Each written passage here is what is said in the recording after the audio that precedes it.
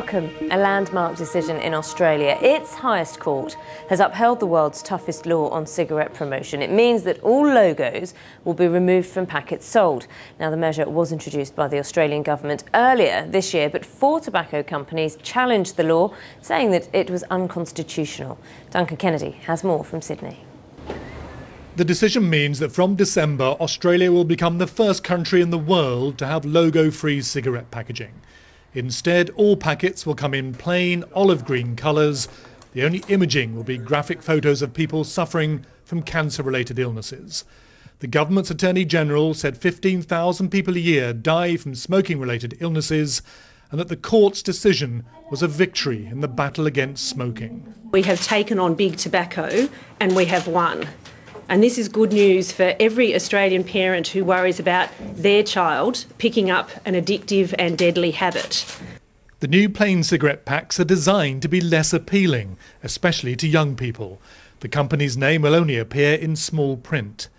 But several of the biggest companies, including British American Tobacco, Philip Morris and Imperial Tobacco, have fought plain packaging, saying it robs them of their established brands and logos without compensation, and may actually encourage a criminal market in fake or imported cigarettes. The move to bring in plain packaging here is being watched right around the world. Britain, some states in America, New Zealand, India, they've all shown an interest in what's going on. And whilst Australia might be a relatively small cigarette market, the tobacco companies know that losing here could lead to a deluge of legislation elsewhere in their really big markets. One company, Philip Morris, said it still had a strong case to take to the World Trade Organization, and as such, there's still a long way to go before all the legal questions about plain packaging are fully explored. But for now, legally, cigarette companies' last platform to advertise their products has been denied them. Duncan Kennedy, BBC News, in Sydney.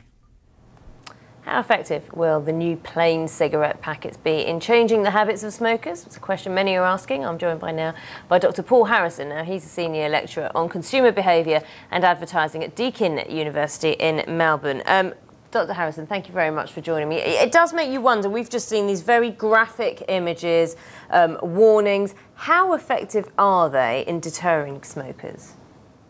Well, on their own, they're not super effective, but what they do is that they reduce the familiarity. They have an effect across the board. And one of the critical things, I guess, about even going down to plain paper packaging is that it's not the single item or the single variable that's going to affect behaviour, but what it does is it reduces the likelihood that people will take up smoking or that people who are just new smokers will continue to smoke, because it reduces that familiarity with the brand and the connections that people have with that brand. And of course, then, if it deters new smokers, all the better, when it comes to the health authorities at least. But what about those existing smokers who are already in the habit of this, who are firmly addicted? That is a really tricky one, Naga. The bottom line is that all marketing does have an effect, and the arguments that plain paper packaging won't have an effect are erroneous in a way.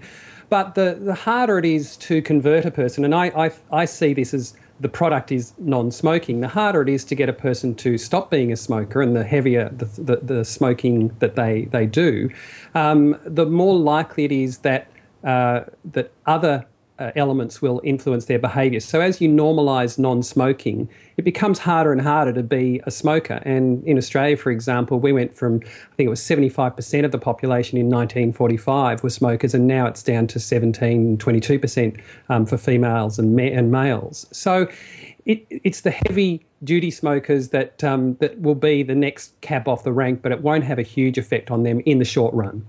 And Paul, what happens then from the view of the tobacco companies? How do they fight back if they can't put their brands on these packets? Well, as Duncan's report said, it's this idea that they'll go into new markets, and one of the issues is that they really don't want the precedent to happen here in Australia. And they come up with different ways to get their brand out in the marketplace. So some cigarette companies, for example, have gone into using their brand in perfume, or they might sponsor in different ways. And so they're very clever and they know how to do marketing, and they've been doing it for a long time. What they'll do is, as the market in Australia, I guess, reduces, they'll look for new markets. They'll work around government regulation in those new markets and also just get their brand out there as much as possible in other ways. It's going to be interesting watching to see how this market develops. Dr. Paul Harrison, thank you very much for your thoughts. It's a pleasure. Thank you.